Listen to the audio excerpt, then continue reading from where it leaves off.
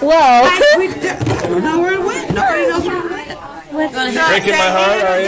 Maybe you could hit some veins up on there. Don't go breaking Does my anybody know heart. where the atrium cover is? We lost Atrium's got a it. hole in it. Alright. Say action. Look, Where's my close-up, Mr. DeMille? Yeah, come on. Alright, let's start. We'll work outside in. So, we have a covering here around my heart, pericardium. Is that a right or a left heart? What's your thing? Well, this would be right and this would be left. So, pericardium, this would be the parietal because it's outside on my walls of my cavity. The visceral would be basically on the organ with serous fluid inside. So I have my right and my left. So first thing I'm going to do is the outside part. So we have a blood vessel here that comes out of the right side of my heart and goes down the front. That'll be the right coronary artery. And it's going to eventually go under my heart here. And when it does that, we call it the circumflex because making a circle. It would come up all the way here. And then eventually, this wasn't falling apart, would eventually come back all the way to here, where it's going to join the left coronary artery up there. So the left and the right circumflex together, or anastomose. Then you have an anterior interventricular artery, because on the front between my ventricles. You have a marginal on the side. And then the blue one is the cardiac vein. So you have the great cardiac vein, which goes across the front like this and becomes a coronary sinus here. This is the middle cardiac vein right here. And those meet at the sinus, which puts the blood in that, breaking my heart, right there. Okay.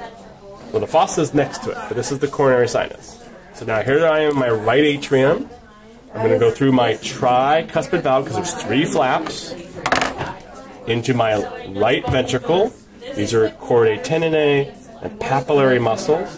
This netting is trabeculae carneae. This netting is pectinate muscles.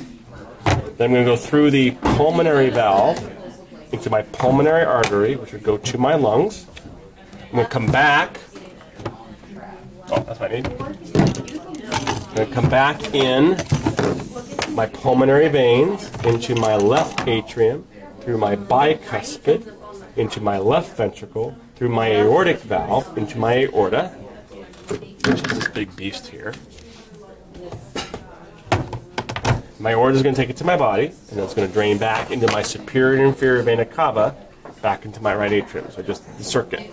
Other things you have to know is on my aorta, the very first branch is called your brachiocephalic. That goes off to your right side. And you have to learn some special parts. So this thing here is called the ligamentum arteriosum. That's a ligament between the pulmonary artery and the aorta. In a baby, that was called a ductus arteriosus, because it had actually a tube there. But you're a ligament because you're an adult. You're born. And then here, this is the fossa ovalis. In an adult, it would be foramen ovale in a baby. And I think that's everything other than the wall. So here's my interventricular septum, separating my right and left ventricles. And here, this wall represents my interatrial septum, between my 2 atria. And my auricles are the little dog ears that stick up here and here. And let's see, what did I forget? I'm sure I forgot something. Apex, base. Oh, myocardium would be the meat of the heart. And endocardium would be the lining on the inside, because endo within. That should be everything on your list. Do you need to do those? Yes, you do.